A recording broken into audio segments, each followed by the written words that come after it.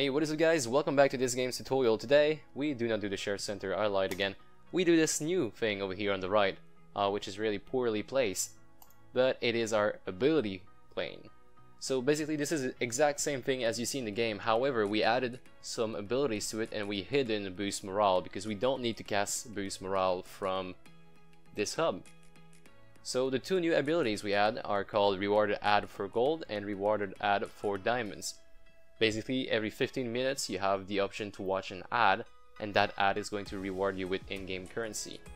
So it is over here on this very plane, and it is also in the game down there. So guys, without further ado, let's get started.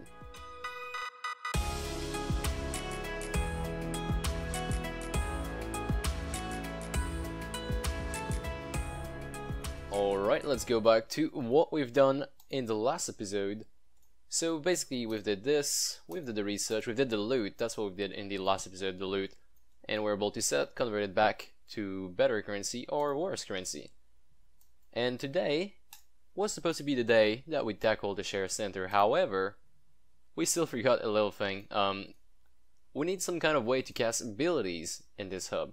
Now you might be saying, why would you like to cast abilities? Those are used for in-game stuff. But not all of them are going to be used for in-game stuff only. So there's going to be abilities that you can use in the game, and then abilities that is going to be used either here or in the game. They're going to be at both places basically, and they're going to have an actual effect on your whole save game, not necessarily just the game you're playing right now. Let me just show you what I mean by creating two new scripts. Under the ability, the first one is going to be called rewarded add gold, and it's basically going to be whenever you play that ability it plays an ad, and if the ad finishes then you get some gold. Now all we're going to be doing in this one just for now is to change the inheritance for base ability. So we're going to put this in our clipboard, close it up, right click again, and this is going to be the rewarded add diamond. So there's going to be two different abilities where the player can actually watch an ad, gives us some revenue, and then gives him some currency in the game. So those are the kind of abilities I'm talking about. You'll be able to actually cast them from inside the game, but you'll also be able to cast them from outside.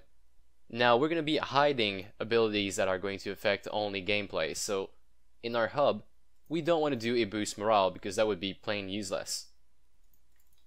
So let's head over here. We are going to duplicate, say, the war table, move it on the right a little bit, like so. That is now our ability. Yeah. So let's rename this for ability. Under it, there is the war table waypoint, which is now going to be the ability waypoint. Let's find a nice little angle thingy. That will do the job. Game object, align it with view. And here we go, we have our new hub object. Now this one has the ability waypoint, but it has the war table menu right now, so we're gonna need a new menu. Now I suggest you just take any of those, copy and paste, change this for ability menu.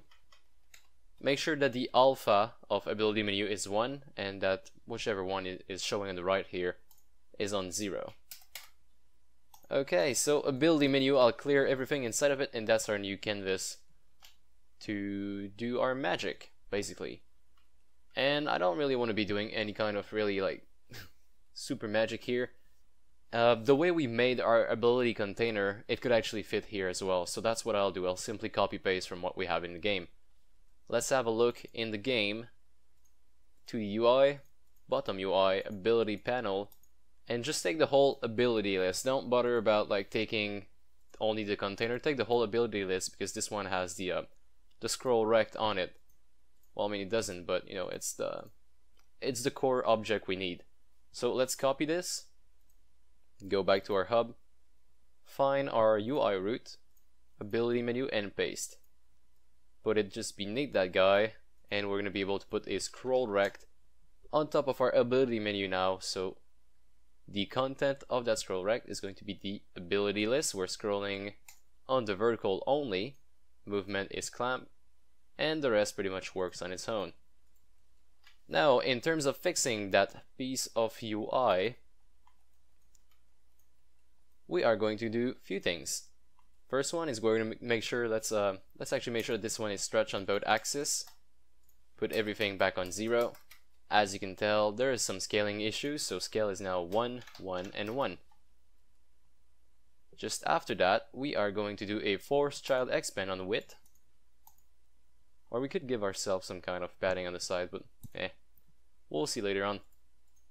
Now on the container itself, we can change the preferred height for, say, 125, sounds great. So we can actually take more space here, doesn't really matter. What else? Preferred width, I can totally remove that because we're doing the force expand. And that should be pretty much it for that. Quickly, before we go any further, I am going to open up the ability manager. And in the ability manager, there is this thing over here, the enum.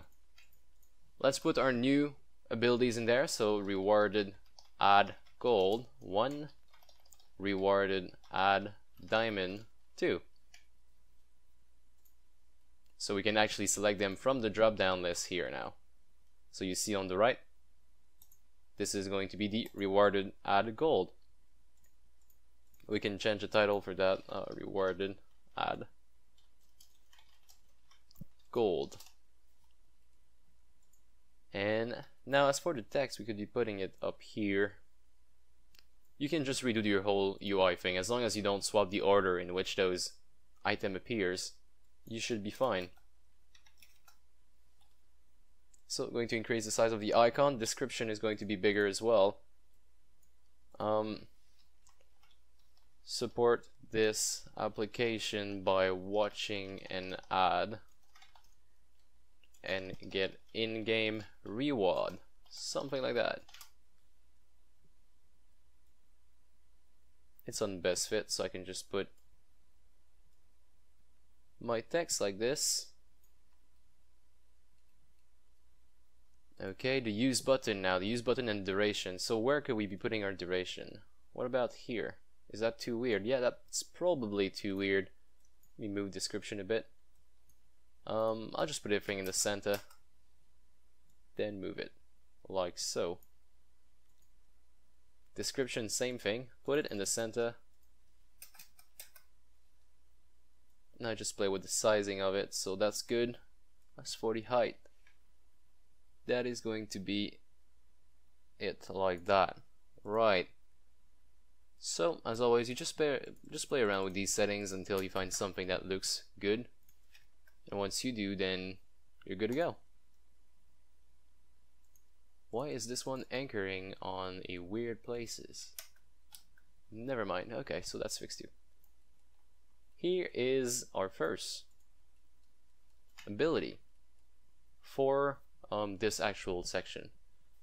So we've got this. What next do we need? We need to change the button. Of course, this one looks awful right now, so maybe 100 by 80 will do the job. We move it about here.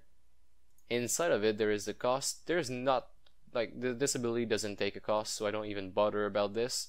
The button message, however, we can have this be a little bit bigger, like this. And duration is fine. Alright, so what else do we need here? Oh, the ability list, this thing over here. Let's make sure that this thing actually anchors at the very top. Also with the anchor with the pivot point as well. So holding shift. Then I'll put the position Y on 0. We can now go ahead and just start duplicating these if we have multiple. We do have two, so the second one is going to be rewarded add diamond. And all I have to do in here is just change the text, so let me just do that. Rewarded add diamond. Very well, so what else do we need to do whenever we add a new ability to the game? We need to add it to the actual tower script. Tower objects. So that's the next step we need to do. Let's go ahead and open up our preloader. Inside of the preloader, as you can tell over here on the right side, this is our tower. We are going to drag and drop our rewarded add gold and also rewarded add diamond. Let's put the appropriate enum. As for the currency, we don't really care since those are going to be free. You don't need to use any currency or loot to cast those. In fact, you don't even have the option to use loot, so that's fine. As far as the cooldown goes, just say that you want to be able to do this every 15 minutes. So every 15 minutes, that would be 15 times 60 times 60. Okay, so 54,000. Like this, it is going to last 0 seconds. It's not inactive, it's you do it and then it goes on cooldown. And while you do it, you get the currency. Okay, so let's give this an actual look before we implement it in the game as well. Gonna go here. Did I click too fast? Why did that happen? Let me just try again. That was weird. Okay, no, so we do have some kind of bug here where this thing just is there. It shouldn't be there. So let's have a look at what is going on here. Oh, forgot to swap it. So let's expand our UI root, select the ability, that's the actual hub object, and we're gonna drag and drop our ability menu in here. This way it is actually turned off whenever we enter that scene. Alright, let's give this a try. So here's the research, loot, everything still works perfectly fine. Except this, of course, we haven't done it. If we click here, we have the rewarded add gold and rewarded add diamond. That's it. That button, use button. It is active for a second while the ad is playing, and it actually does an action, goes on cooldown afterward. As you could tell, action is not implemented. That means this is where we're going to be doing our whole show me an ad mechanic, right? Same thing here. Everything seems to be working just fine. Now if we close the game and we go back, it did save as well, so the saving works. If we go in the game, nothing really broke, so yeah, we're good. We could actually add it here as well, really quickly. So let's go ahead and just do that inside of the game. How exactly should we go about doing this? It's fairly simple. We're going to go into 2D UI, find the ability panel, ability list. Now the ability container, duplicate it actually just one more time. Change the ability container for rewarded gold, and we need to change the text as well. So rewarded add gold. Description could be the exact same as one we have in the menu. Actually, let's do that, or I mean in the hub. So ability menu, ability list, container, this guy, description, copy this, add back into my game.